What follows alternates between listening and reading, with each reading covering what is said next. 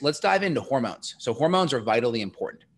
So the first thing is if we consume too much carbs or too much refined sugar, insulin resistance is going to be a key problem with hair issues. So one of the first things insulin is going to do is you're going to be depleting more minerals that run your energy cycles, your Krebs cycle, your mitochondria when your blood sugar is higher. Because that Krebs cycle then has to run and it requires amino acids, magnesium, minerals to help run it. So that's number one. So you're going to deplete a lot of those nutrients when you eat more sugar. So then it's like using a credit card, but you don't pay the bill. So then your next month's bill is higher because of the interest you have to pay. It's kind of like that.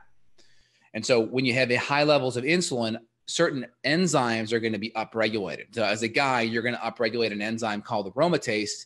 And that enzyme will cause problems with your testosterone, having it convert downstream to estrogen.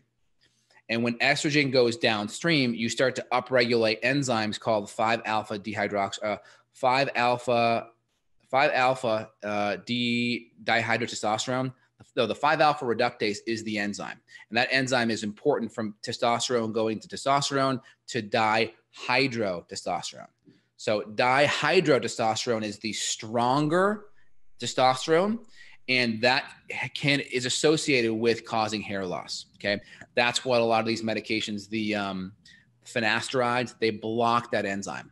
The 5-alpha reductase enzyme, they block it. Now, there are natural things that block it too.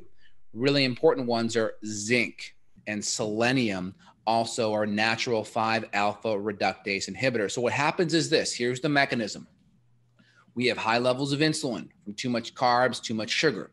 That high level of insulin starts to upregulate aromatase. Aromatase causes testosterone to start going to estrogen. As testosterone goes to estrogen, testosterone starts to drop and our body starts freaking out, and it makes this stronger testosterone called dihydrotestosterone, DHT for short. DHT starts going up. And the enzyme that goes from testosterone to DHT is the 5-alpha reductase enzyme. And as your diet becomes poor and nutrients drop, the minerals that help regulate that enzyme, selenium and zinc, start going low, which starts to increase DHT more. So you can see low selenium, low zinc, more dihydrotestosterone, as those minerals are the brake that prevents that DHT or dihydrotestosterone from going up. And that DHT is associated with decreasing blood flow to the hair follicles.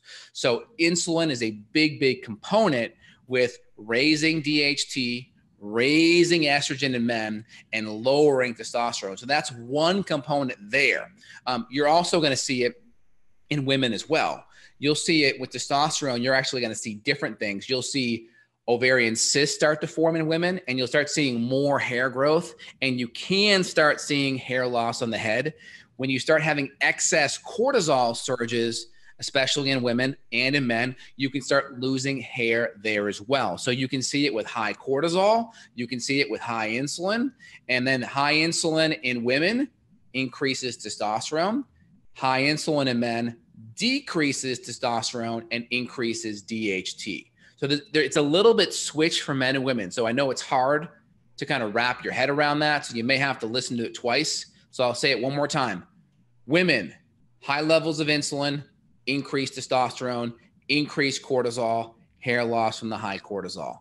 Men, increase insulin. You're going to have increase in aromatase. Aromatase is going to decrease testosterone, increase estrogen, and then DHT, the stronger testosterone, starts to go up. That pinches blood flow off to the hair follicles.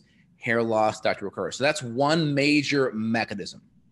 Well said. That was very, very clear. Crazy how you would think, oh, this high fructose corn syrup soda, this is just bad because it's sugar. But you don't think, wow, I could be messing up my hair by drinking a soda.